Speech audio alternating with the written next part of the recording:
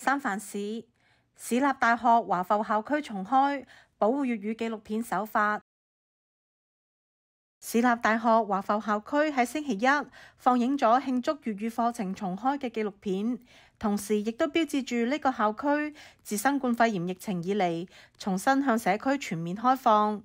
組織咗今次紀錄片放映活動嘅校董Alan Wang表示，今年1月，市立大學董事會一致通過咗佢提出嘅挽救粵語課程嘅決議，正喺度創建一個9個學分嘅粵語證書課程，以表彰完成一系列粵語課程嘅學生。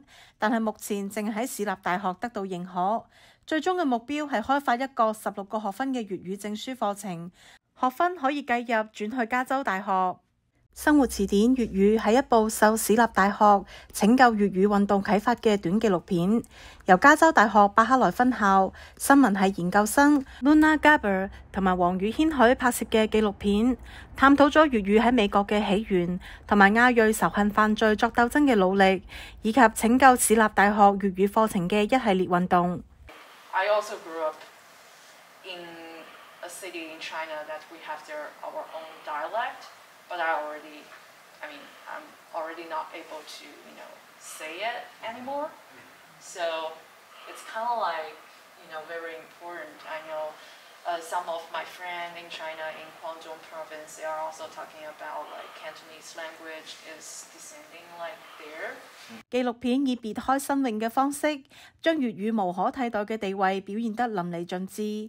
其中提及亞裔仇恨犯罪嘅一段更加係搶鏡。There had been a lot of hate crimes going on against Asians. The Follies wanted to do something. And I said, how are you going to get the message out?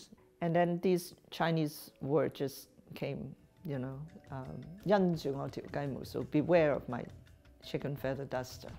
後生仔你咁囂張，因住我條雞毛掃，你唔好喺度扭計仔。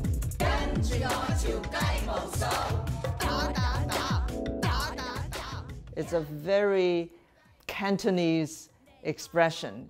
市立大學華埠校區位於區離街808號，歷史上面一直為附近嘅社區提供免費課程，以提高佢哋嘅英文水平、學習烹飪等職業技能，並獲得轉入4年制大學嘅學分。